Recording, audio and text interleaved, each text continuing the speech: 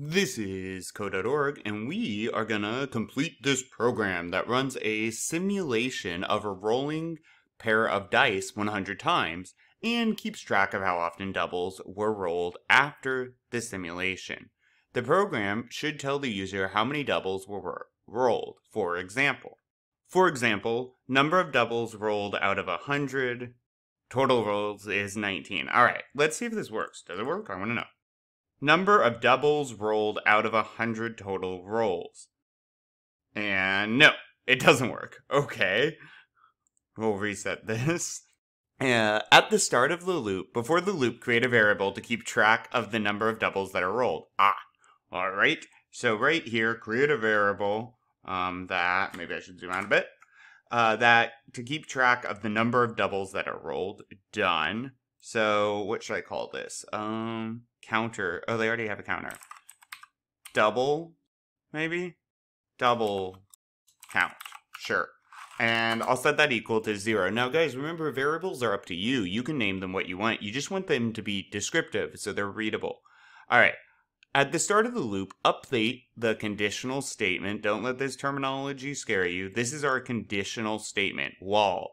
So, while the counter is something, it will run. Right now, the counter is not going to be true or false. It's just counter. We need to give it a condition that lets it know that it can evaluate. And that way, everything in this like bluish block of code, it kind of looks like a mouth, honestly, will get run as long as whatever this condition is true. What do they want?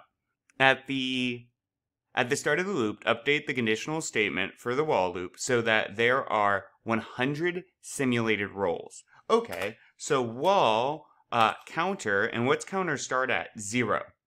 Okay, so I'll do counter is less than 100. And the reason, you might say, wait a minute, mister, but it needs to happen 100 times. So at this point, right, as counter counts up, here, I can have it print. Here, I want to show you what I mean. I'm going to console log it just so you can see it. So, and so right now, counter plus plus means counter goes up by 1 each time. Let's speed this along. And notice it stops at 99. However, really, we started counting at 0. So there were 100 rounds before we stopped. The reason it stopped at 99 is counter starts at 0, just like it says right here. We run through this code, we roll a random number, we roll another random number, I print out what a counter is, and then counter goes up by 1. We hit the bottom, back to the top. Counter would now be equal to 1. 1 is less than 100, roll, print. Counter equals counter plus 1, counter plus plus. Counter now equals 2. Back, hit the bottom, back to the top. 2 is less than 100, and then we keep doing this until counter is at 99. Once it's at 99, 99 plus 1 is 100. Boom. 100 is not less than 100, and it would stop running there. Which is great, because we started counting at 0, so that would be 100 times. 3. Inside the loop, add code that checks to see if doubles were rolled and updates the variable tracking the number of times. Okay, so we need an if and blup. If. And if doubles were rolled. Well, what is a double? How do we know? A double is when they match, right? When the numbers are the same. So to check for equality, keep in mind, we use 2 equal signs. 1 equal signs makes us a variable. 2 is us asking a question.